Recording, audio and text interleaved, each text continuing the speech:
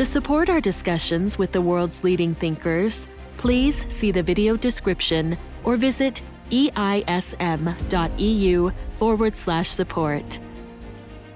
Thank you.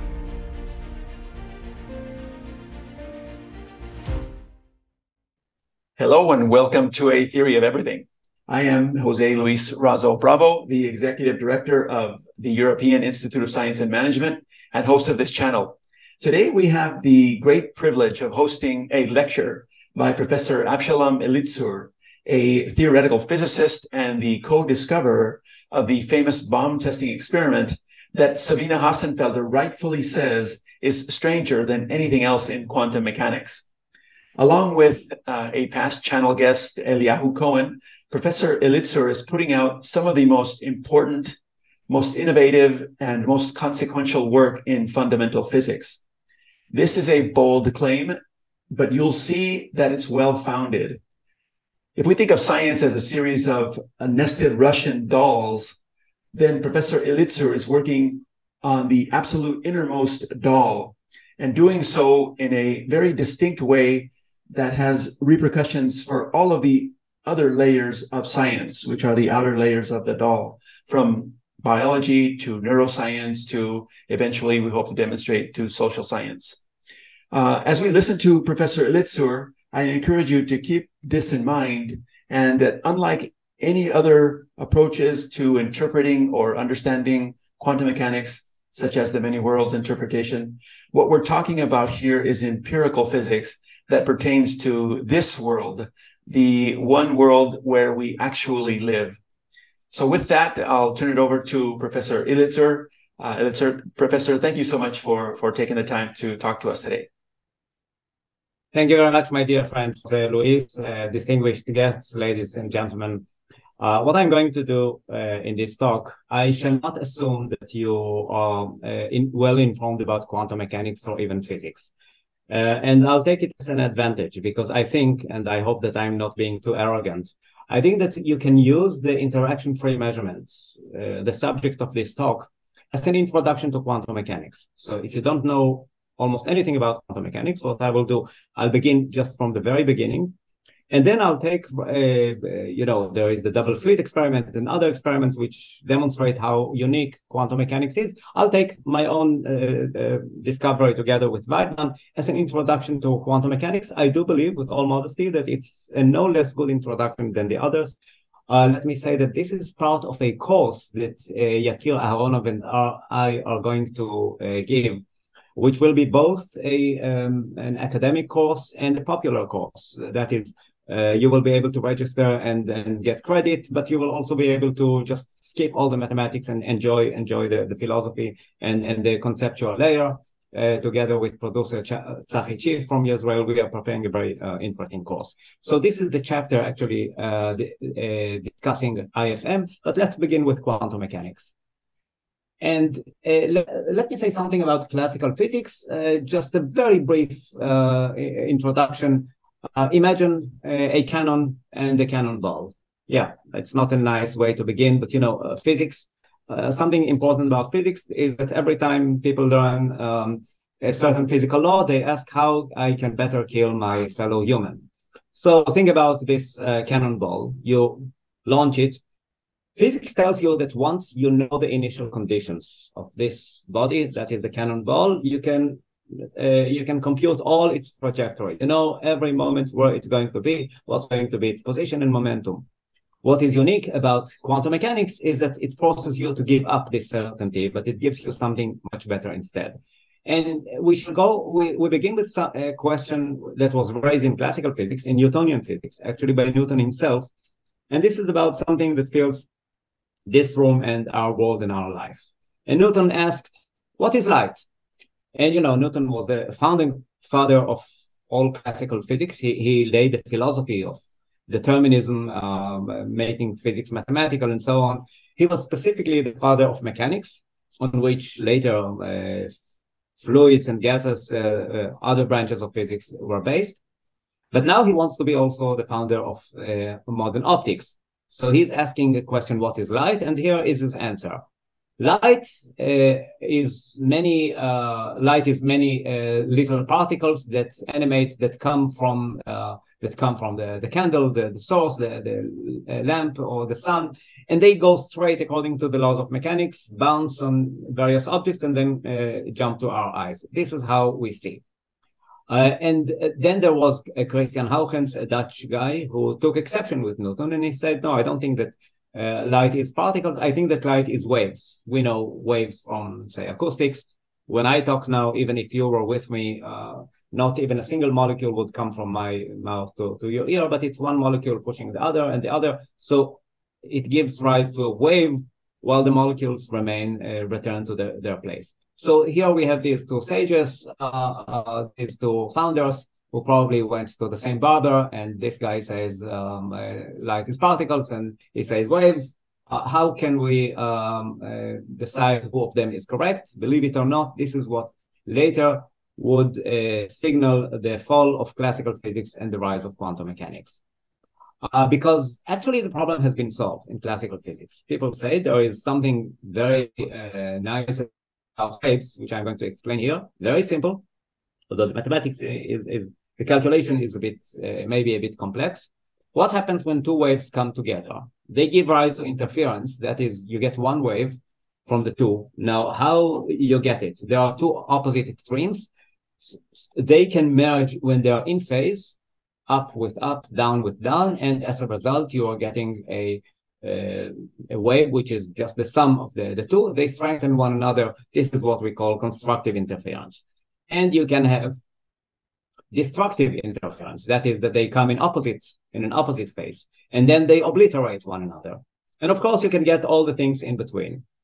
Here is a simple demonstration with water waves. So here you have a wall within the wave, and there are two openings. And then imagine a flat wave coming from the left, and then entering through these two openings, and then you have two small waves, and then you can see in red places where they gave rise to constructive interference. You can see it in red, so you have higher waves, and in gray, no waves at all, and everything which is in between. Here you can see it even in the GIF. So again, you have the wall breaker, the two openings, and you can see interference. That's nice. A man named Thomas Young found out that actually light gives rise to interference. You shed light on a partition where there are two slits, and then you get light, dark, and everything in between. And you can even calculate it. So it turns out that actually this is, I think that this is an unequivocal answer to the question, what is light? Whether it's particles or waves, it can be particles. Particles cannot attract one another. They do not repel one another. Once you have the theory of light optics, then you can predict, given the length, the wavelength of the light, whether it's red or blue or whatever, the width of the slits and their place, you can actually predict exactly what would be the intensity of light on the screen after the partition. So Newton's vision works even when he is wrong. This is why I write Newton is right even when he is wrong. You can tell Newton, look how wrong you are. It's not particles, it's waves. You can calculate what will be the intensity of the light at every moment, at every point on the screen. This is Newton's deterministic vision, given, remember the cannonball, given the initial conditions, given the angle and the velocity, and then you can predict, you can calculate the whole trajectory. So this actually should be a triumph of classical physics. And let me just say that if you want to make this experiment at home, then you can't use the lamplight or sunlight, because it's not monochromatic. You need to get a source of light which is monochromatic, say only red or blue or something like that. But you can see interference in even non-monochromatic light, suppose in soap bubbles. So the layer of the soap membrane is not uniform. So there are places in which some wavelengths cancel one another or strengthen one another, and then you get this beautiful plethora of colors. Okay, so this is interference, and this is what you have to learn in order to go into quantum mechanics. And then comes this guy, and he gets a Nobel Prize for that, and he just ruins everything. You know, at the year 1905, when he wrote 5 papers, he demolished all of classical physics. created relativity theory and quantum mechanics, and here is what he did in quantum mechanics. Actually, it tells us that we are all wrong, because there is something to light which is actually particles. And let me explain the idea.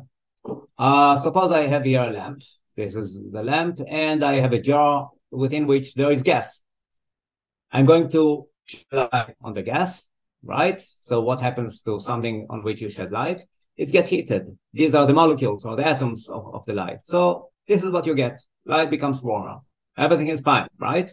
Then says Einstein, and he was using an idea of Planck. There was another genius, I should have mentioned him, Planck, who proved actually that energy is like matter. It comes to small units of which there is no half, there is no third, there is either 0, 1, 2, nothing in between. So Einstein is taking Max Planck's idea and now brings something very revolutionary. He's making a prediction. He didn't make an experiment. He just made a prediction which stunned the world. And he said the following. I'll first simplify it and then I'll show the idea itself. So we saw that when you shed light on gas, then the gas becomes heated and the molecules or the atoms begin to move. Said Einstein, suppose that you make light dimmer and dimmer and dimmer and dimmer until the lamp emits that single amount of energy which Planck said that cannot be divided. He called it quantum. What happens when your lamp sheds a single quantum of light into this object that is this jar with air molecules in it? Prepare yourself for a surprise and for a huge headache. It's extremely simple, very troublesome, but fascinating. What Einstein predicted, if you shed one quantum of light, that unit of energy that cannot be divided further, you have to wait for a while because quantum mechanics is probabilistic. It's not deterministic. But then after a while, one of the molecules, you don't know which, is going to get a kick and move. How much energy was absorbed in that molecule? Says Einstein, I'm just following Planck. He said that you can't have less than one quantum, not third, no half, no quarter, no third. So there must be one quantum absorbed in this molecule. Now, how much energy was emitted? One quantum. So who is laughing from the grave after 200 years? It's Newton. Waves, eh? How could a wave be, absorbed only at one point, all the energy, all the momentum? It's a particle. And what Einstein said was something much worse. He said that a single quantum of light is going to rip a single electron from its atom. Now, just to give you a notion, think about the Colosseum. Atom is something very small. Make it as large as the Colosseum. Then the nucleus are going to be a few marbles that you hold in the middle of the Colosseum. Most of the atom is just nothing, is void. The electron, imagine just a mosquito flying very fast around this Colosseum. This is how small the electron is. And still Einstein predicted that under certain circumstances, very little amount of light, that is a single quantum of light, the slightest, the smallest amount of energy possible of light, is going to rip an electron when light is shed. When light impinges on some metal, he made the calculation, and it turns out that it depends only on the wavelengths of the light, which was a proof that Planck was correct and light comes in basic units. But then, now Einstein proves that they act like particles. It acts like a marble, just it hits an electron and kicks it out. Do you understand, and I'll be happy later to take questions, that we are facing here a very serious contradiction? Classical physics proved to our satisfaction that light is waves. Light gives rise to diffraction, interference, Doppler, whatever. These are waves. You can do with them just what waves do, and you can control light. Now comes a guy and gets the Nobel Prize for showing that actually light is a particle. Particle does not give rise to interference. It doesn't go to all kinds of places. It is only at one point, and it's smaller than an atom. So how can you reconcile? Imagine a wave can go millions of kilometers, be in all those places and expand over millions of kilometers at the same time. But a particle is a particle. Can you understand the contradiction? So now what I'm going to do is Einstein had a friend, Niels Bohr. There was also Max Born. And they had an argument about the nature of quantum mechanics. Einstein always believed that there is some there is something classical. There is something just like in classical physics, which we just don't know. He called it hidden variables. Or people called it hidden variables. He believed that actually there is an objective reality to the position of the particle, to the question whether it is a particle or wave, and eventually physics will find it. He believed that quantum mechanics is not the whole story, that there is something missing. And in order to drive his friend Niels Bohr nuts, every once in a while, he used to think about a certain Gedanken experiment, that is a thought experiment. You know, this is a tradition in physics ever since Archimedes and Galileo, that not always you have to do the experiment. You don't always have the technology or the money to do the experiment. So you run it in your head as a simulation. And if it's interesting, then later experimentalists will come and perform it. So let me stress that all these thought experiments that Einstein presented to Bohr today are real experiments. There were Gedanken experiments, now there are Gemachten experiments that every college can do, and here is one of them. Says Einstein to Bohr, you believe in quantum mechanics. I think that this is all nonsense, and I want to show it to you. Here is a source of light, and here you have two detectors. And now I place a half-silvered mirror in the middle. So what happens if you shed light on this half-silvered mirror? We are still in classical physics. You see, a ray of light straight coming from the source to the half-silvered mirror. What happens? If it was a transparent glass, all light would go through it, would be transmitted. If it is a solid mirror, then all light will be reflected. If it is a half-silvered mirror, then light will be cut into two halves. One half is reflected, transmitted, the other is reflected. That's fine. In classical physics, you don't think about single photons. Even if there are a million photons, one half goes this way, and the other is being reflected. Nothing strange about it. Just to make sure that we understand it. Yes. So imagine that it was a quarter silver mirror. Now the question is, what do you do when you go to quantum mechanics? Quantum mechanics tells you that a single photon cannot be split. So indeed, if you send a single photon to a half-silver mirror, it is either completely transmitted or completely reflected. It is never split. However, because there is no half-photon, now comes Max Born and says, you change intensities with probabilities. Indeed, you will never get half-photon, but repeat the experiment many, many times, and you will see that in 50% of the cases, the photon is transmitted, and in the other 50% of the case, the electron is reflected. Just to see that we understand it, suppose that the mirror is not half-silver, but quarter-silver mirror. So then the statistics will change. You will have 75% being transmitted, 25% being reflected. So the Born's idea, the Born rule, is that you exchange intensities by probabilities, and then everything works. That's fine. Now, says Einstein, Bohr, here's a philosophical question. You know, every time Einstein is asking a philosophical question, you should feel some anxiety, because he's going to wreak havoc on physics with his silly philosophical questions. So here it is. He says, Bohr, what about the brief interval of time between the moment that the photon has hit the half-silver mirror and the time in which one of the two detectors clicked? Where is the photon at that time? Don't answer me. I'll answer, and we shall not argue, because they were always arguing. It is either on the right or on the left. It has been either transmitted or reflected. You can make the time longer, so you have time to think about it. But it has an objective place. We just don't know it, so this is why we invented this silly statistics of 50% and 50%. Okay?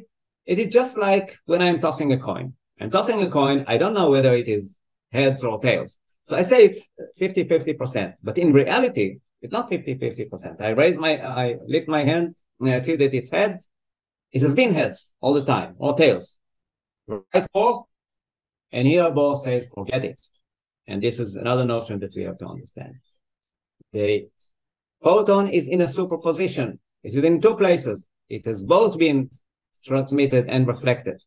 And it goes in this way in superposition into two opposite places, very fast, very far from one another. Once it comes to the detectors, then a measurement occurs. So you see this dotted line means that it went both ways in some undecided way. Then there has been a measurement. So this is still a superposition. Then there is a measurement. and then there is a collapse. You can't get two photons by the conservation laws. So what you get is that one of them clicks. That means the photon went only this way and not the other way. So this is what people call collapse. And of course, in the other half of the cases, again, you have superposition. This is what how Bohr explains the situation. It was a superposition, and then the left side detector clicks, which means that there was a collapse. No more superposition. It's only on this place. But the main thing is that before there has been a click, the photon has been in some genuine and objective way, it has been superposed. It was in two places which nobody can, which classical logic opposes very strongly. And of course, Einstein hated it. He said, it can't be. Now here's an interesting historical anecdote. You know, as Einstein and Bohr grew older, they liked each other immensely, but they were fighting all the time. So every once in a while, Einstein felt that he can get into the mind of Bohr and think and anticipate his next move in order to anticipate him. These were two old gentlemen trying to anticipate one another, and nobody understood what they were saying. So this was a case in which Einstein himself said to Bohr, here's what you are going to say. Here is your next argument.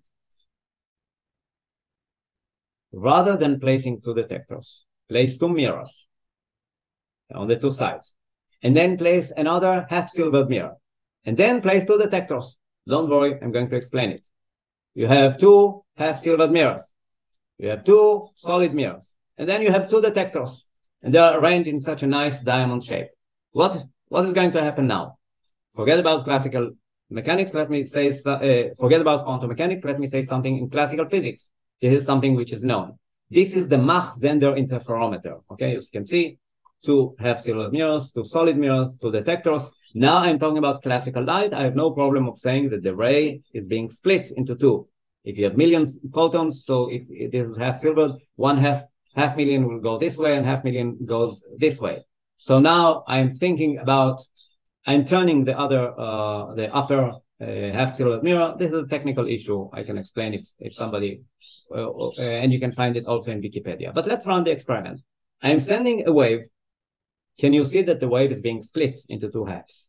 You can also see, and this is wave theory in classical mechanics or in optics, that when a wave is reflected, its phase is being flipped. So now they have opposite phases. They meet the two solid mirrors.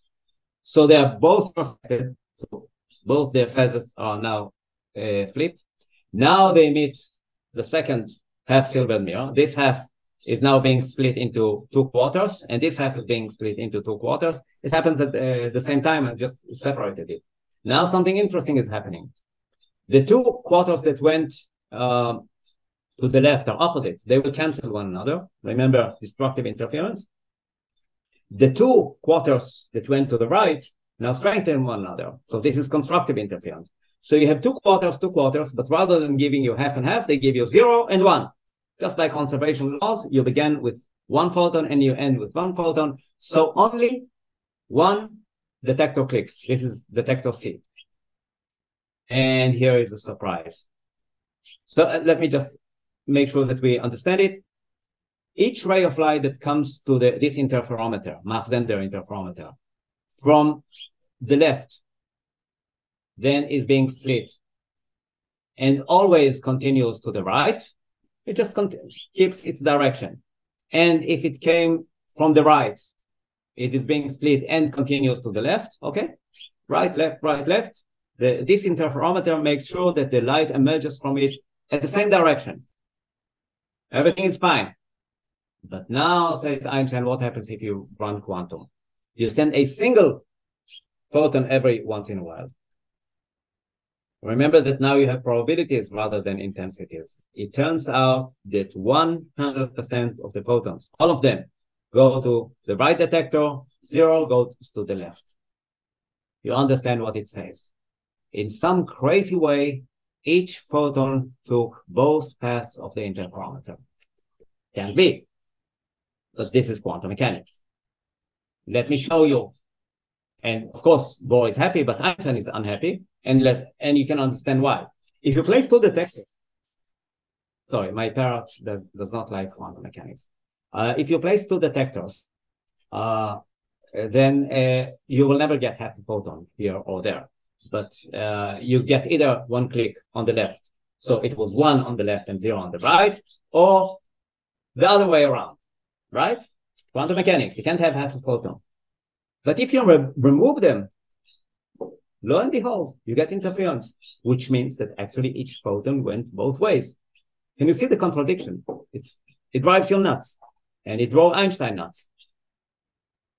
There is interference. Confused? Don't worry.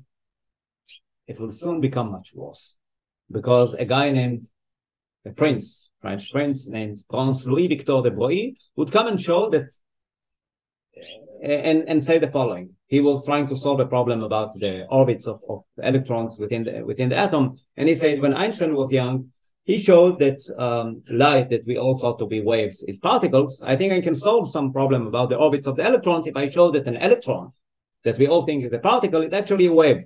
And it turned out that he was correct, and you can get interference with electrons. So imagine this. You send single electrons.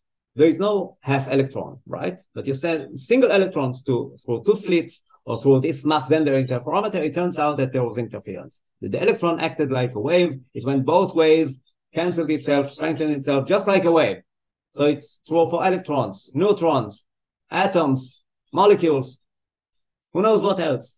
So this schizophrenia of wave and particle holds for both matter and energy. Now, this is quantum mechanics for you now, okay? You understand the contradiction. It's mind-boggling, but it's also beautiful.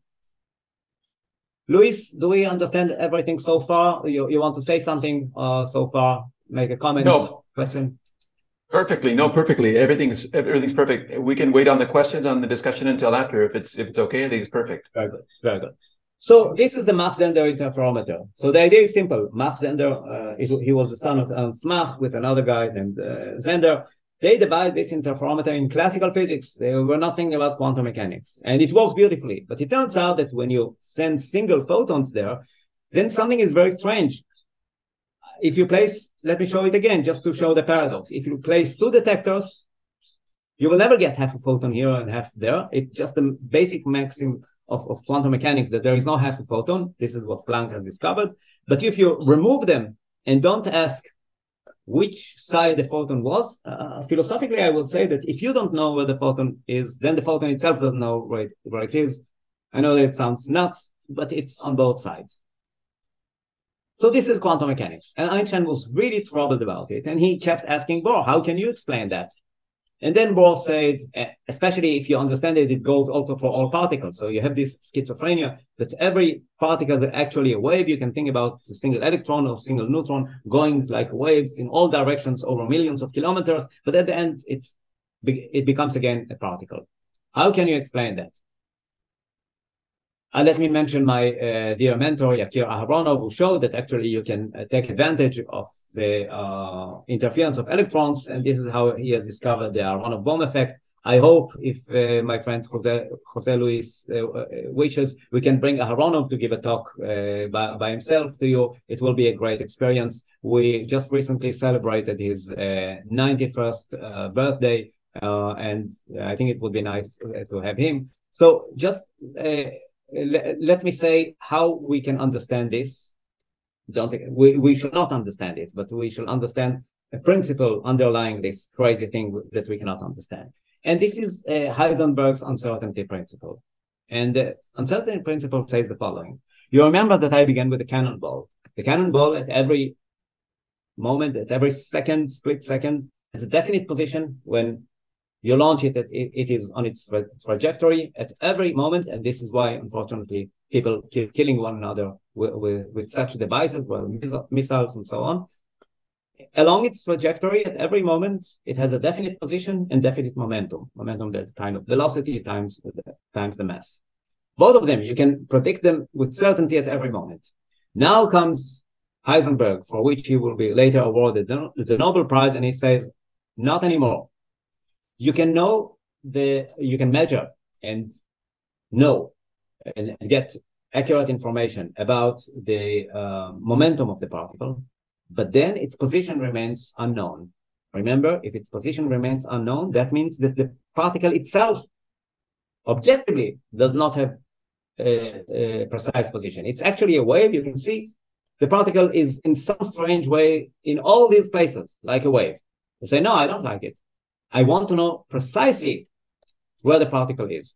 Say quantum mechanics, no problem. Here exactly where it is, but it has many momenta. Its momentum is superposed. It's either going this side or this side or this side. It has all those momenta at the same time.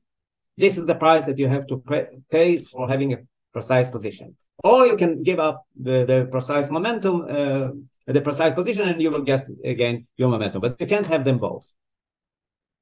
Now, yeah, this is what people say that you should write on Heisenberg's tomb. Here is the highest probability that Heisenberg is buried. Sorry for the morbid joke. So here is, let's now return in the light of this principle, basic principle of quantum mechanics, to try to understand what's going on within our Mach-Zehnder interferometer. I'll go back. When you place, when you place two detectors, now you know the position of the particle, whether it was on the right and on the left, fine, but you paid the price. You killed the particle. It has been absorbed by your detectors, by one of your detectors, and you will never know its momentum, right? If you remove your detectors, then you remain ignorant about its position, but now you can measure its momentum. So here's how Heisenberg's principle works. Refrain from any measurement of the position, and you get the momentum, or give up the momentum, and you can make a position measurement. You can have them both. Said Einstein, ready? Here I have another idea. How about, how about placing two detectors in such a way that they will not absorb the photon. They'll just get a slight kick from it and let it continue. If these are electrons or neutrons, there is no problem of doing that. Now go to Heisenberg and tell him that he is wrong and he should return his Nobel Prize or whatever. I can tell you the position and the momentum of the particle. I'll wait for one of the lower detectors to click. I know its position. Then I'll wait for the upper detector on the right to click and give interference. I have momentum. I know both position and momentum. Say it well, ready? Let's calculate it. And here is something very nice. In half of the cases, the right-hand detector is going to click, which means that the photon has taken the right path, which means it did not take the left path. It went only on one trajectory, which clicked. That means that when it comes to the second beam splitter, it doesn't meet itself. So now it is free to go to both sides, 50-50, rather than 100% and 0%. You destroy the interference. And in the other case, the left-hand detector is going to click, which means that it went on the left. And again, you destroy the interference. You have knowledge about, you have information about its position. Now its momentum becomes blurred and you have destroyed the interference and you get 50-50. Only if you remove your two detectors, once again, you're going to have this clean picture of interference, 100 and 0. This is Heisenberg's principle, which Einstein tried to disprove, and he failed. It turns out that it is working. So think a bit about this, even when the two detectors are very delicate, so that they make a position measurement and tell you whether it went on the right and on the left. This enough suffices to destroy the interference, and momentum now becomes blurred, 50-50. Just if you remove them and you remain oblivious, you remain ignorant about the position, then again, you will get this nice picture of interference. Do you understand it? Of course you don't. If you say that you understand it, you don't understand. If you say, I don't understand it, now you begin to understand quantum mechanics. There is something very annoying here, but as you will see, also very beautiful. This is the uncertainty principle that tells you that when you come to the quantum mechanical world, then realm, then you can't ask nature more than one question, and you have to pay for it with the other question. And with this, and this was Louis' request, I'm coming to the bomb testing experiment. Here is how I looked many years ago before I turned gray, and this is my dear friend Vaidman. So let me explain to you what led us to the idea of interaction-free measurement. Let me remind you that if there are no detectors, then always, if there are no detectors in the middle, then always you're going to get a click on the right-hand detector. However, if you place two detectors in the middle, then either of them is going to click, but you lose the interference. You're going to get again 50-50. And here came the question, what happens if we, that was the question I asked myself one day, what happens if you give up one detector? Nothing genius, nothing strange, just make the experiment slightly more simple. That's it. I remember it was Thursday, and I was at the beginning of my PhD, and I said, come on, no way that nobody can thought about it. Now, after so many years, you know, all these people, Bohr, Einstein, Feynman, Wheeler, all of them would play with this. I can't believe that none of them thought about the possibility of just omitting one detector. I'm saying this to the young students among you. If sometimes you encounter the thought, oh, I'm sure that somebody thought about it once. No, don't be so sure. So here's what I was asking myself. I have only one detector. What is going to happen? In 50% of the cases, this single detector is going to click, which means that I know where the photon was. It took the right path, it did not take the left path, and I have to pay for it. I'm going to get 50-50% in the upper two detectors because interference was destroyed. That's fine. But in the other half, 50% of the cases, no click is going to appear. What do you know now? The detector is silent. What do you know? You know that it has taken left. Remember, as crazy as quantum mechanics is, it obeys conservation laws. So it must be somewhere. So if it's not on the right, it must be on the left. So you know that it's on the left. Now here's the question. Would you pay the price for this knowledge by destroying interference?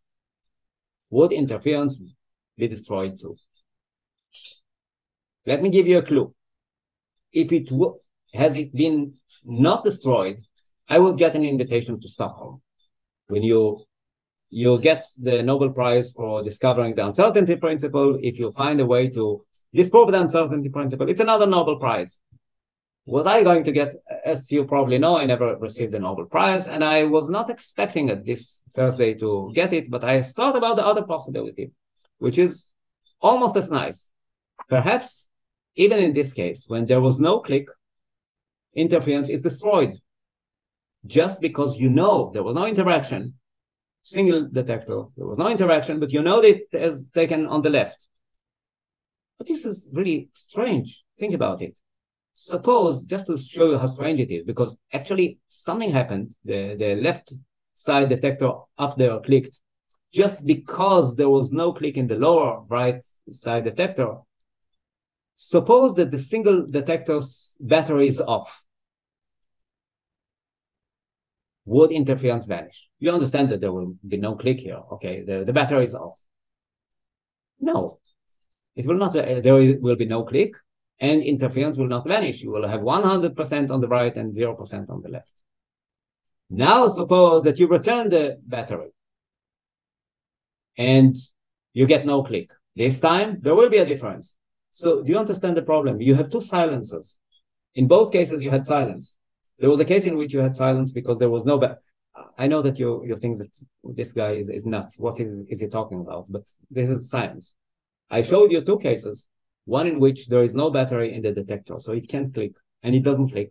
Interference remains intact, 100% on the right, 0% on the left, when the photon emerges from this interferometer.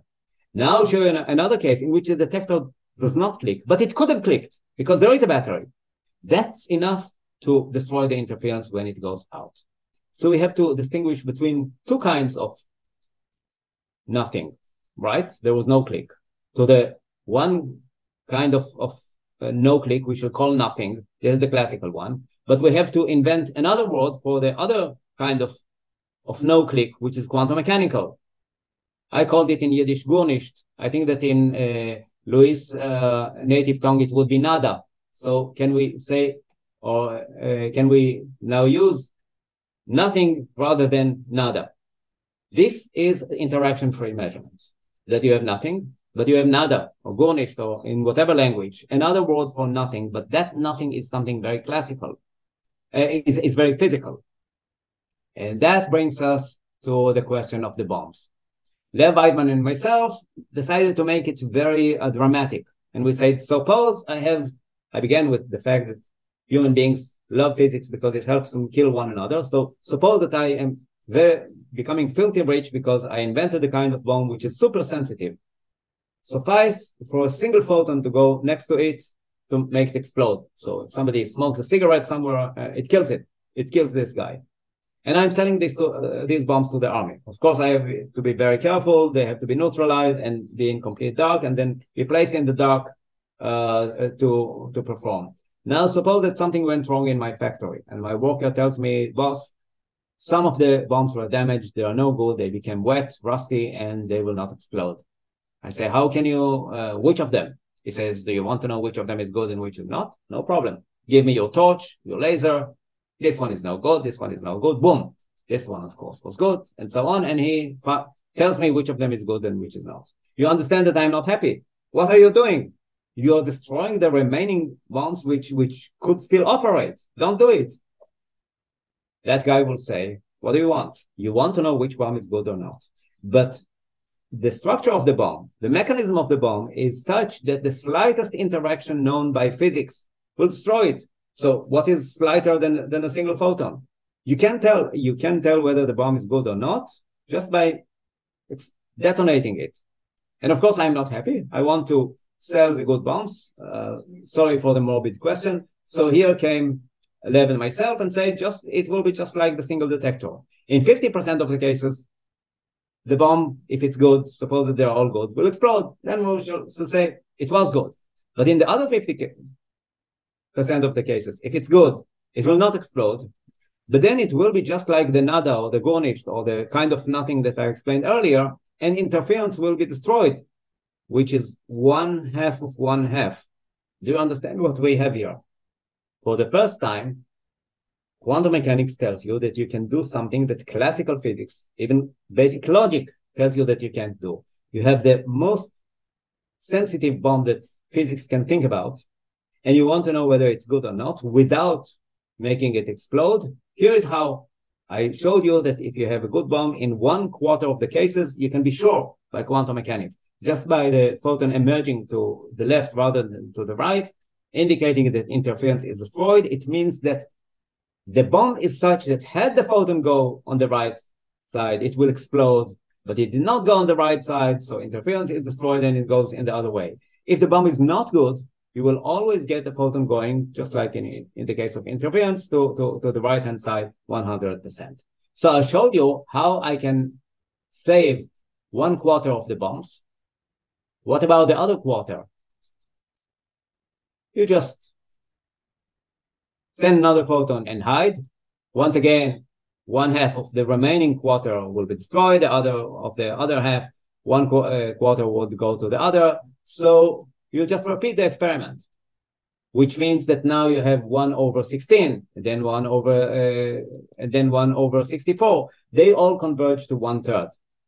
You understand? 1/3 of the bombs. If you do this experiment, you can be sure that they are good, something that classical physics does not allow you to do. You can be sure that they are good and send them to the army, get rich. Then came Vaidman and said, why not change the mirror's mirror's transmission rather than being half silvered, make it quarter silvered. So we raised it to 1/2. And then came Anton Zeilinger, who later got the Nobel Prize, and he was the first to perform this experiment. And with adding something called the Zeno effect, he brought it very close to 100. So here is the story of the bomb testing experiment. I apologize for the morbid example of taking a bomb, but it just makes it more dramatic. And it tells you something very interesting, that in quantum mechanics, an event which could have happened, even if it did not happen, just by the possibility that it could have happened, this is enough to leave physical traces. That is a click in the wrong detector. We sent this paper to Nature, Science, Physical Review letters. They all rejected it. And later it was published in another journal, Foundations of Physics. But at that time, Zeilinger already performed the experiment, so people understood that it's working. So it has been accepted. This is Anton Zeilinger, who 2 years ago got the Nobel Prize. This is Sir Roger Penrose, who wrote a very beautiful book on other issues in Physics and Philosophy, Shadows of the Mind, and he gave a very nice description of our work. Sir Roger also received the Nobel Prize, and we are happy for him. And now what I want to do, this has been the interaction-free measurement and the physics behind it, underlying it. Let me say that it has found numerous uses in physics, in computation, in imaging. I'm proud about this imaging issue because Liao Cohen and myself, together with our friend Ibrahim Karimi, have shown that there is a way to make imaging using X-rays, but with much smaller exposure of X-rays of the body and still get very good imaging using interaction-free measurement. People use it now in cryptography, in communication, in quantum computation. So the interaction-free measurement of Lev Vaidman and myself found numerous applications and ramifications, which I confess I don't know all of them, and I'm very happy, and I'm sure that it is far from being exhausted. Now, we ourselves, especially Eliyahu Cohen and myself, kept working on this issue, trying to bring it, go even deeper. Let me again go to Yiddish. I'm sure that it exists also in other languages. In Yiddish, we say, if grandmother had wheels, she would be a wagon, which is a silly thing. Whenever you say, if I was rich, I would buy this. If I could do this, I would do that. But then people say, if my grandmother had wheels, she would be a wagon. You're not rich, you can't do that. So this is how people dismiss if statements. If I could. What I want to say is that interaction-free measurement tells you something very profound about the quantum world.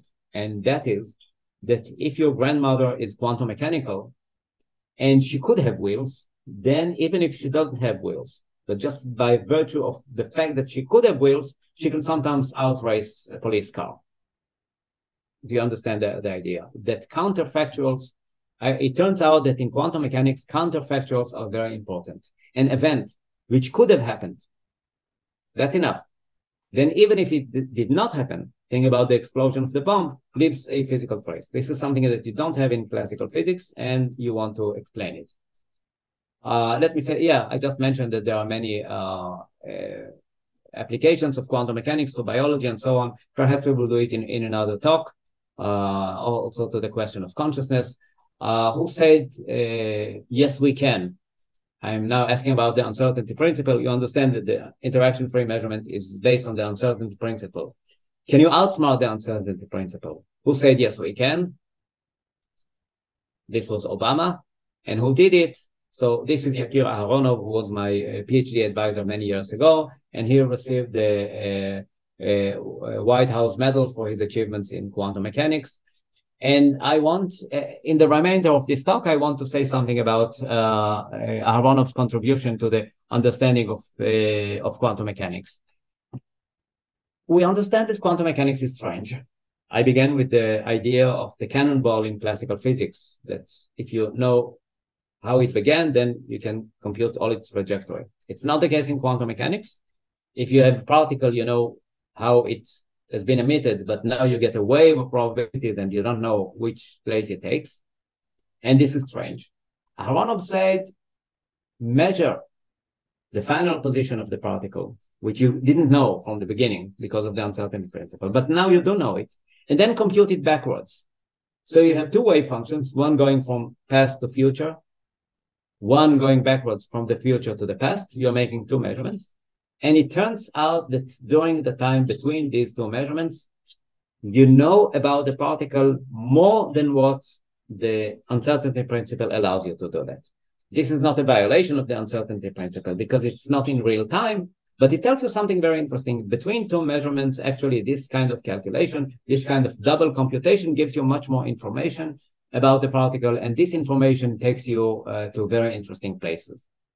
In order to explain what is the importance of the new idea, it is called the two-state vector formalism, or TSVF. This was the idea of Yakir Aharanov. And it turns out, he says that you can explain many oddities of quantum mechanics just by making the following sacrifice. You know, in every scientific revolution, you have to make a sacrifice. We sacrifice absolute space and absolute time in relativity. We sacrifice certainty in quantum mechanics. Now the sacrifice is not that great.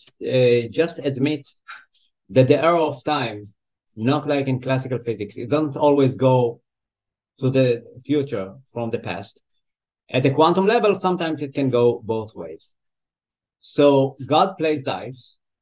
He does, against what Einstein thought. You don't know where the dice is going to fall. But once it fails, make a calculation from the position and the place on which the dice has fallen back to God's finger.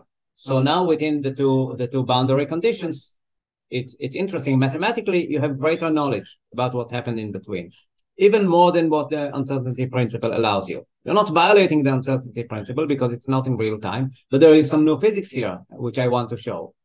So let me say the following. We know classical physics. In classical physics, if you know where the cannonball began, you know where it's going to end, which means that if you shoot it backwards with another cannon, it will go exactly to where it began. So determinism and time symmetry go together in classical physics. Things are radically different in quantum mechanics. You don't know where it is going to end.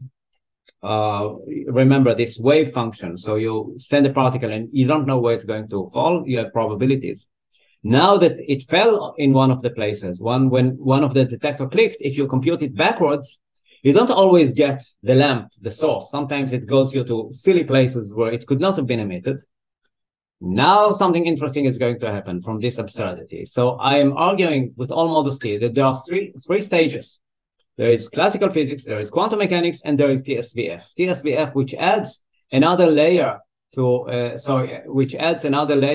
quantum mechanics, which is no less amazing. And what I want to talk about is an old idea of Yakir, again, which is pure mathematics.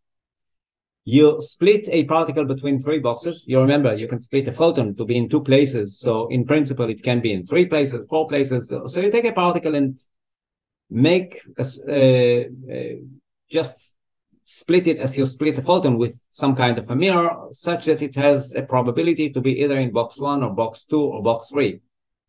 And then you reunite them together.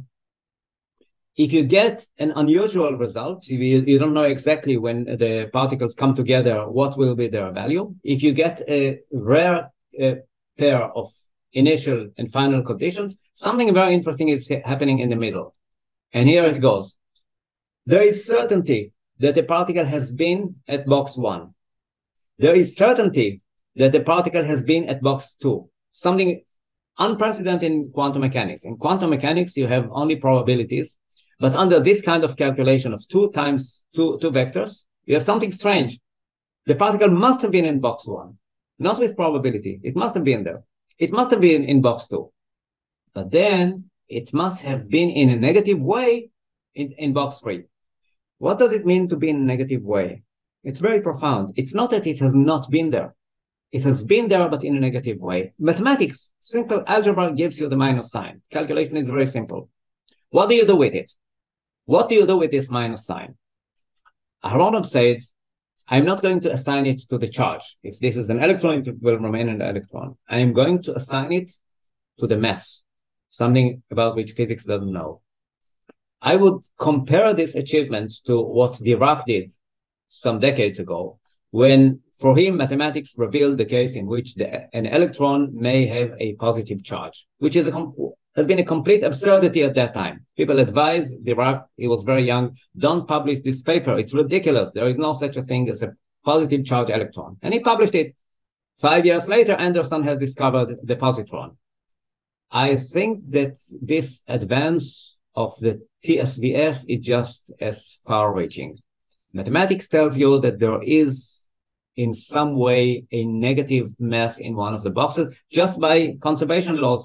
If there was certainty that it was in box 2, and certainty that it was in box 1, and certainty that it was in box 2, then in order to give you 1, the certainty must be negative at box 3. This is what mathematics is telling you. The question is, can you bring some physics from it, just as Dirac did? Aharanov said, trust the mathematics. And now can we have a rigorous proof for that? I'm going to ask a question that will sound to you ridiculous, even dumb. but follow me, because I promise you a very exciting physics which has been revealed just recently by experiments. I'm going to begin with the very foundations. You remember a single particle going through a beam splitter to two detectors, and this is a half-silvered mirror, say a photon. So in half of the cases, the right-hand detector is going to click, which means that nothing came to the left-hand detector. I would say that we had here, before there was a click, we had two futures, one going, this is the future and this is the future, one going to the right and one going to the left. Once there was a click, one of the futures becomes real. What do we do with the other future? Remember, there was a guy in the White House who enriched our world with a new notion of fake news. I'm going to call it fake future. Fine, right? Every time that in quantum mechanics you have two outcomes or even more, so these are different futures. One of them materializes, then the other, you call it fake future. Now, if you use TSVF, you have to run it backwards. And then you ask, how should I compute it backwards? Or even do the experiment. Just take the particle which has been absorbed, if you can rescue it, and emit it backwards. But do it even just mathematically. You get something very strange. You get 50% in the probabilities that it will go back to the source, which has emitted the photon. But in the other 50% of the cases, it's going to another place, to the wall, to a refrigerator, which is a complete absurdity. But mathematics tells you that when you compute probabilities not only forward but backwards, we have been accustomed now more than 100 years that we get all kinds of fake futures, that is, things that did not materialize. Do you remember the bomb? The bomb testing experiment? The bomb did not explode. So this is a fake future. We know that for 100 years. Now it turns out that if you take the two-state vector formalism of Aharanov seriously, you get fake past, which is a complete nonsense. Thank you very much for bearing up with me so far, because here is a statement that I'm going to make and show you that it works. Here it goes. At every quantum experiment, when you have, which is a bit complex, you have various fake futures and various fake pasts. If there is a place where these two fakes overlap, so I'll make the fake future blue, fake past red, and the overlap in purple. At every time that the overlap fits tight to you, fasten your seat belts, you're going to get a real particle. Here is an experiment, and this is due to Lev Vaidman. What you see here in white, I hope that, can you see, Luis, the white trajectories on the slide? Yes, they're visible. Very, very good, they're visible. So here is an interferometer. You remember the interferometer that I showed you earlier? Very simple. Two half-silvered mirrors, two solid mirrors, and then two detectors. Let's make it a bit more complex. A small interferometer within the large interferometer with somewhat slightly different mirrors, which are not half-silvered, but 1/3 silvered and so on. So what do you have? Here is the possible trajectory of your photon. In 2/3 of the cases, it will go this side. In 1/3 of the cases, it will go this side. If it goes on the right side, there is a smaller interferometer into which it will go, either go to this detector, but if it goes on the left, it will go either to detector 2 or detector 3. So you have 3 detectors. It looks complicated and boring, right? Prepare yourself for a surprise. Here is the evolution. Suppose that you made the experiment and detector D did not click. That means that the photon never went on the right side. Neither did detector D3 click, so it didn't end up there. Detector D2 clicked. Here is the evolution. This is your fake future. It's very simple. The photon never went this way, never went into the smaller nested interferometer, and never ended up in D1. It went, it's a solid line, only on the left, came to the second beam splitter and went to D2. It never went on D3. Fine, simple. You get it in 1/3 of the cases. Now the surprise, run it backwards. This is fake future, this is fake future. Now run it backwards in red. You get, this is the past. We know that this is the only path it could have taken. But in this kind of calculation, you get a fake past. It goes to a place where it has never been, right? Absolute nonsense. Here's what I promised you. Place the two histories one over the other with their nonsense, these fake futures, these fake pasts, and you are going to get from the blue and the red, you're going to get some purple. Do you see that? Here you have a real particle. You are sure that the particle has taken only the left-hand path. It never went into the nested interferometer. Never went there. And still, mathematics tells you that there has been a particle there. For a very brief time, out of nothingness, there was a particle, just because of this overlap of the two histories. I know that it sounds very crazy, and you need to make some experiments. Here, we collaborated with two Japanese guys, Ryo Okamoto and Shigeki Takeuchi, me and Eliyahu Cohen. We did some of the experiments. They showed it actually, that there is a new physics here, and that for a very brief time, there is a particle there. Here, Scientific American celebrated it by proclaiming quantum physics may be even spookier than you think. And this is what I think is happening in interaction-free measurement. What happens with this bomb that did not explode? Rather than going into philosophy and saying that quantum mechanics is about our knowledge, or going to a hidden many words interpretation, or invoking all kinds of hidden variables that you cannot think about. Actually, what the TSVF, the two-state vector formalism, is showing is that there is a very subtle physics going on there. Very likely, some mass of the photon has been exchanged between the source and the bomb. But then there has been a negative exchange of a photon. So apparently nothing went there. What was the genius of Lev Vaidman was to show that in one of the nothings, you can split it into a particle and a minus particle. It's not an anti-particle. It's something more radical. It's a minus particle with a minus mass. So they don't annihilate. They give rise to an absolute nothing. But sometimes you can show that beneath this nothing, there has been something going on. As I say, there are various implications of interaction-free measurement. There is reason to believe that even in quantum biology, organisms are taking advantage of quantum mechanics and even of IFM. Is it, as Roger Penrose believes, also happening in our brain, explaining consciousness, creativity, free will? Who knows? This is what I think is what the bomb after 30 years leads us to. And it's, who knows, the sky is the limit. What else is still waiting for us?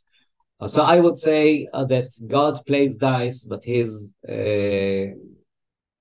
is an act of mercy of God by insisting against Einstein that he should play dice with the universe in order to endow us with surprises, with creativity, with novelty in this universe. Here are some papers of Eliyahu Cohen and myself, and of Ronan and myself.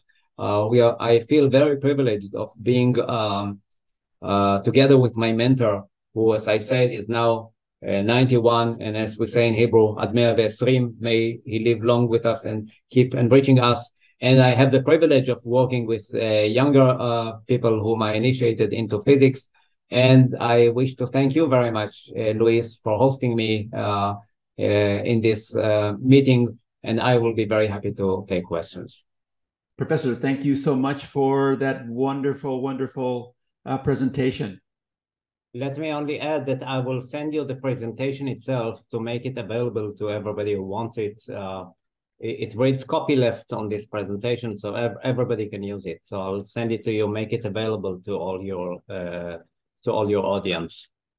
Okay, fantastic. I appreciate that. I think there were some moments where maybe the video that showed your face covered up some part of the presentation, so that's a great idea. That would be great.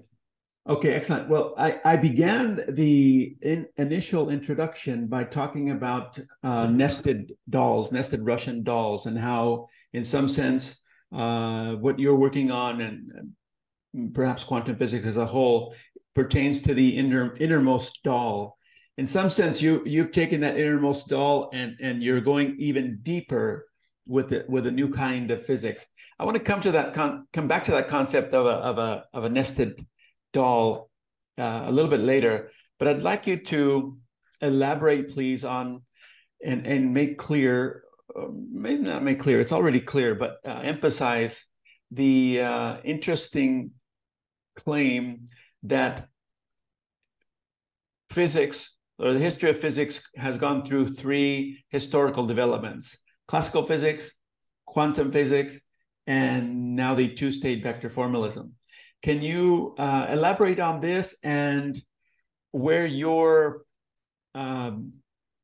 interaction-free measurement fits into that picture? Yes. I think to take a visual pictorial example, let's take the cannonball. So this is classical physics, and it's easy. Everybody can do that. You know how it starts when you launch a cannonball. You know the angle, you know the velocity, and then given that, you can now calculate where it's going to be next second, 2 seconds, 3 seconds. You get the whole trajectory. This is how Newton some 200 years ago was capable of calculating the orbits of planets very easily. Just take a certain point, the location, precise location, astronomical location, and velocity, and then you get the whole ellipse or circle or whatever. So it's not different from the ellipse for the parabole or hyperbole that the other trajectories. Then came quantum mechanics and said, forget it. You don't have this determinism anymore. When you emit a particle, so it's not a cannonball, you shoot a particle from the source, what you get is a wave, and the wave is spreading in all directions, but still it's a single particle. So at the end, you're going to get a single particle, but you can prove with the double slit experiment, with all kinds of interference experiments, that even a single particle gives rise to interference. It has been through this slit, it has been through that slit, 7 slits, 700 slits, it doesn't matter. It's still, although you get a single particle at the end, the place where it is going to be depends on the positions of the slits, which of them is open, which of them is closed, which of them is wide, which of them is narrow, and so on. So it looks like every particle is making this amazing calculation, but it has to be in all these places. So you lose one thing, you lose certainty, which helps you so much in classical physics, but you gain with this interference. You can make transistors, you can make technology, and so on and so on. Then came the two-state vector formalism, Yakir Aharanov, and said the following. It is frustrating that you don't know when you have the initial condition, you don't know what the final condition will be.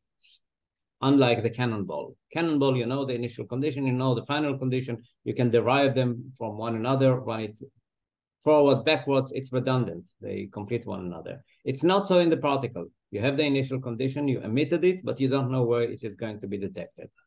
However, once it is detected, people continue and say, well, we didn't know. No, now you do know. Go backwards, because you have 2 points in history, the beginning and the end, and make the 2 computations. People would think that it is redundant. In classical physics, if you make calculation twice, then they complement one another, but they don't add anything to one another. What is beautiful is that because quantum physics tells you that you don't know everything from the beginning, then you don't know everything from the end. You run it backwards, and in the middle, you get a clear history. So that was a nice achievement. In other words, you can know both the position and momentum of the particle at the same time. Even though Heisenberg and the uncertainty principle says that you cannot, you can, but it's only in the past. You don't know it in real time. Then later came these amazing results, purely mathematical, that say that under special conditions, this double calculation gives you exotic physical variables, too large mass, too small mass, even negative mass, strange numbers. What do you do with it? You can dismiss it, as people often do when mathematics is strange, but you can take it seriously. I said again, when Aharonov was 23, then the Aharonov-Bohm effect, this quantum potential, was just a mathematical creature. Nobody took it seriously, but he insisted that if it is there in the equations, it must be there also in nature. And this is how he discovered the effect. I think that here we have such a breakthrough. If it turns out that between 2 measurements, there are very, very brief moments in which very exotic physics is happening, then first of all, we have to validate it in experiment. And I believe I've shown one experiment. There are a few more that actually validate it. And perhaps Aharonov doesn't completely agree with me, but I think that what he is doing is a completely new physics. It is still within quantum mechanics, but it's new. It's not, it doesn't take you to all kinds of metaphysical ideas like many worlds or guide waves and things like that. It shows you that for a brief time, there is a very exotic physics going on. Why I like it? We all know that quantum mechanics is incomplete. It's strange. I mean, you say, is the electron a particle or a wave? And the usual answer is shut up and calculate. Look, don't ask these questions. This is philosophy, go to philosophy. In physics, we have learned that we shouldn't ask such questions. Shut up and calculate. It works, it gives you technology, it brings you money, it gives you grants, whatever. That's it. Don't ask too much questions. And this is not a good way to teach students. Students are asking questions, young people are asking questions, children asking questions when I teach children physics, and the questions are good. What we should say is that we don't know. There is some new physics here. It's not the end, by no means. Quantum mechanics is incomplete. We don't know how to complete it, but we begin to do that by experiments which I showed, which tell you that mass can be sometimes negative, very briefly, that time runs backwards at the quantum world. Let me give you one example.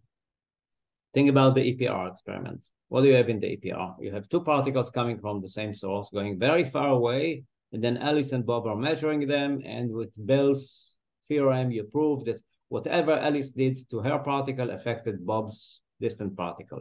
We know that. But it's strange. They are very far away. It is not so strange if you believe that the act of measurement goes backwards, because they have a common origin in the past. The two particles have been emitted by the same atom. So Alice and Bob may be measuring them on Monday, but at Sunday, they came from the same atom. How about some zigzag in 4 dimensions, in Einstein's 4-dimensional world, space and time? You have a zigzag going backwards to the past, just like in science fiction movies. How come that something here and is here? If you go out of space and time, and probably this is a story, we have more than 3 spatial dimensions. You should also take time, and perhaps there is even more. So it looks like questions of non-locality are better explained by this time-symmetric formalism.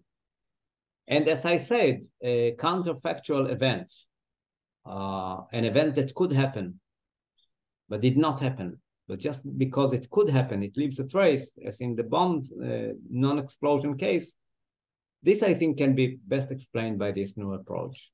So this is why I think there is no physics here. I believe that there will be many future experiments in which people will show that very strange forms of matter and energy exist very briefly within the wave function. And it is these physical phenomena that give rise to the odd quantum mechanical phenomena that we see, basic principle, perhaps basic laws of nature. Who knows what is waiting for us there? Fantastic. Well, you mentioned this attitude of shut up and calculate. That appears to be changing little by little. There are more and more well-respected physicists and philosophers who are taking up these questions, people like Sean Carroll and, of course, philosopher of science Tim Maudlin, who we've had on the channel in the past as a guest. Of course, he's very popular and influential. His manner of I'm going to meet him, by the way, in 2 weeks in London. We are going to have a discussion about the nature of time with Michio Kaku and Jimena Canales. So excellent. Well, I look forward to watching that if possible. Is it going to be anything online? Yeah. Do you know? Sure.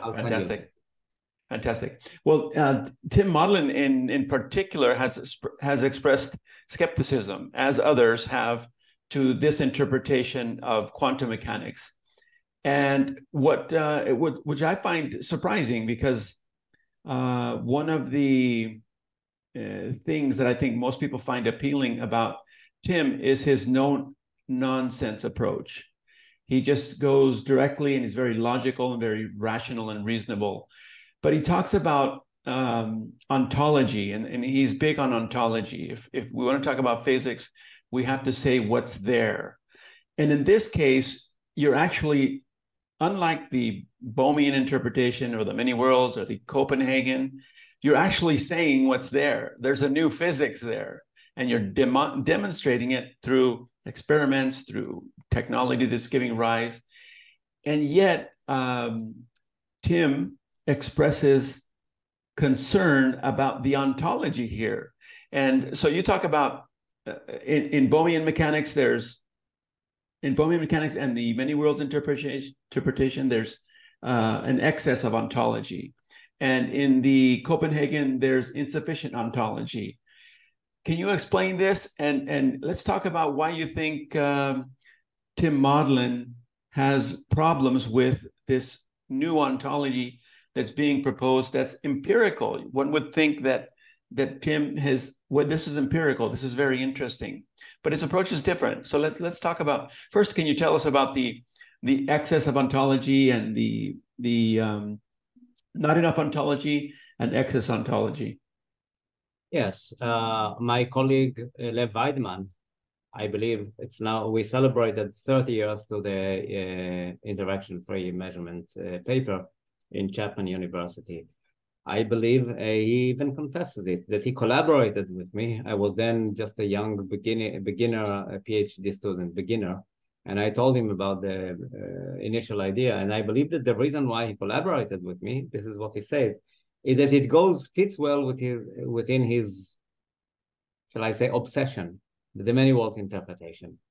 Vaidman is a very, very strong supporter of the many worlds interpretation. He believes that, actually he says that physics is done. There is nothing more to find out. The many worlds interpretation have solved all these problems. Why? This is how Sean Carroll also speaks. So yeah, that's very, very interesting, very hard to understand, but I'm sorry, continue. Yeah, they say every time you have a problem, who told you that this is the only universe? There are many universes. In each of them, there is another Avshalom and another Louis, and with a slight difference. And we split and back. From the beginning of this talk a few minutes ago, now we have the universes splits into zillions of universes. In each of them, there is another Avshalom and Louis. Now, you can't prove it. You can't do anything with it. You can show it with an experiment. You ask them, does it give me any physical prediction? Zero. To me, it looks like metaphysics. I should mention my grandfather, my scientific grandfather, David Bohm. David Bohm dedicated most of his life to show that every time that a particle gives rise to interference, actually, it's not just a particle. There is a guide wave on which the particle is riding. So when it goes to two slits, the wave is going both ways, but the particle is riding on one of them, so it is somehow affected by the interference. Beautiful idea. But Bohm and De Broglie, and then later Vigier, and all the people who follow this had to admit, you will never find out this wave. This wave has no momentum, has no energy. Actually, they were very careful about that, because if you find the particle in one place and some traces of the wave in another place, this empty wave, you're going against the uncertainty principle. You can't do that. So just like the many worlds, the hidden variables is a theory that tells you actually that hidden variables will forever remain hidden. If you ever can see a hidden variable, you can violate relativity. I can show this to you. You can find the preferred frame of reference. So it looks like kind of religion, you know, as God says in the Bible. You can never see me. You can see only my back, but no person will see me and remain alive. So this is religion. Copenhagen were even worse. Rather than, you know, invoking all kinds of metaphysics, they said, don't ask these questions. Every time you ask a question, they solve it by deeming the question meaningless. It's terrible. I mean, many students lose their enthusiasm for physics once you tell them that this question is meaningless and this question is meaningless. Actually, I don't know who said it, but I'm sure that it's true, that Bell had to wait until Bohr died in order to publish his Bell's inequality. I mean, thinking about how to prove that something non-local is going on in the EPR experiment could not have been done as long as Bohr was a very good man and very, and he was a genius, but his influence was so depressing on the thinking, so oppressive on the thinking of the community that people did not dare to ask certain questions. It's a bad way to do science. You know, the exercise that I give, I say, suppose that young Einstein was a positivist when he thought about the contradiction between Maxwell's equations and Galilean invariance when he was 26. Relativity theory would never be invented. You can just be a Copenhagenist and tell Einstein, this is complementary. You can think about waves, Maxwell's equations, and you can think about Galilean invariance. These are different pictures of the world. They don't contradict, they contradict only in your mind. Forget about it. Nobody would invent relativity theory. What I think should be done is to say that for 100 years, there is a very serious problem in physics. There is a very strong contradiction between the wave and the particle. But there must be some ontology behind it. And with all due respect, with all modesty, here you have a new ontology, something new about time, something that even Einstein didn't know. When in our world, say if I throw a rock on this window, the window will break. So there is cause, there is an effect, it goes one way. Second law of thermodynamics, entropy increase. You will never see a window breaking and then pumping a stone in it. So there is a direction. It's not so. We know that it's not so at the particle level, at the quantum level. Things are time symmetric. And it turns out that sometimes you can affect your past. There is another paper of ours. It is called the quantum liar experiment by Aharanov, Lee Smolin, Eliyahu Cohen, and myself. And there we show that sometimes you can, in quantum mechanics, if you leave the past open, then you come later and you can affect it backwards. Actually, I can give you an example. Think about Schrödinger's cat. You know, this old problem, you place a cat and then you open it, you find it dead or alive. Has it been superposed? Many years ago, a student of mine asked me, why are you physicists making so much fuss whether the cat was superposed or not, as long as you did not open the box? Here's what you should do. You should make the experiment long. Leave the cat 3 days closed in the box. Such that the little event either occurs or does not occur at the first day. Then when you open the box, you will find not only a dead or alive cat. You will find either a dead cat, which is already decomposing, or an alive cat, which is very lean and angry at you and all scratches and remains in the box. So you have the whole history. So you know that the cat has not been superposed. It's a very good question.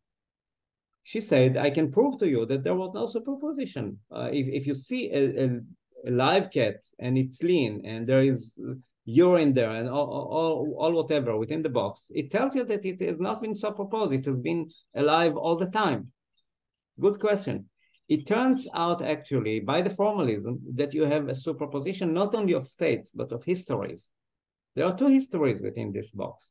A cat either dropping dead because the event has occurred and then decomposing and so on. A cat surviving and then waiting. When you open the box, one of the histories materialize, which means that you are actually affecting history backwards. You're creating it just by your observation. There is another famous experiment, the delayed choice experiment by Wheeler. He says that if you get a single photon coming from a very distant galaxy, actually the very form of measurement that you choose to make on it determines what kind of history it had. So the revolution is that we should think about time in a new way, even far beyond what Einstein believed that we should ascribe to time. Absolutely, very good. And so in the case of Tim Maudlin, so his focus on ontology, one would think that this would raise interest rather than skepticism. Have you been able to understand more why the skepticism, specifically from his point of view, or maybe from skeptics in general? What are some of the in your eyes the more powerful objections? I should say, Aharanov for many years said he can prove all the predictions of TSVF by making weak measurements. Weak measurement is an interesting form of measurement. Remember the problem that we have. You say that between two measurements, there is a very interesting physics going on. But how can you validate it? You can't make measurement because then it will not be between measurement, it will be upon measurement. So you can make measurements. So what do? Leave it to philosophy or to mathematics and say, I'm sure about it? No, in physics, you have to validate it. Aharanov devised the weak measurement, which is a genius idea. You make a measurement which, such that the coupling to the particle is very weak, such that you get a lot of noise. So it's a very inaccurate measurement. But if you make a large ensemble of particles and you make the measurement on all of them, then the disturbance to each of them is negligibly small and you still get a signal. I think that it's a genius idea. I think that people, I don't know whether Modlin is one of them, objected to this and said, look, extraordinary claims need extraordinary evidence. If you are suggesting such a bizarre physics going on, we have to see it, not by just, many measurements which are inaccurate and having noise and so on.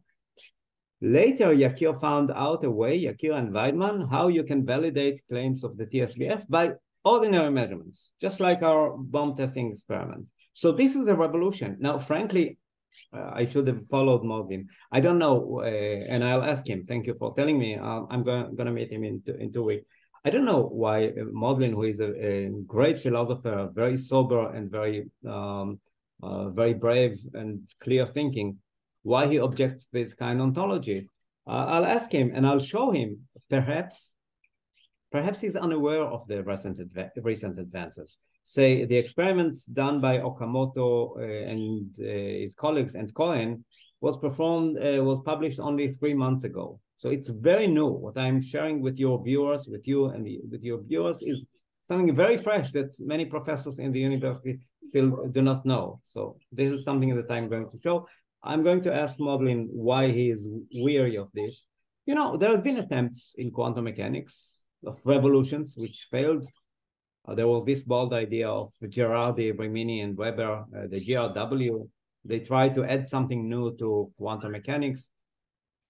Didn't work much. So I can understand why Modlin is cautious. He should be cautious. I'll talk to him, and you can bring him. Or we can have a forum here.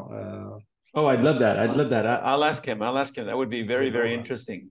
I think another aspect of it that Sean Carroll talks about is that once a person goes down a particular line of research, it's often a matter of time and effort that it takes to really learn another system. And I think that maybe that's a factor. I'm not sure, but I was struck by the case of Modlin because he just seems so rational. And this is exactly what he's asking for. He says, if you want to propose a theory or model of physics, you have to tell the ontology. You have to reveal the ontology. And there's a fascinating new ontology being proposed here. So that's very interesting.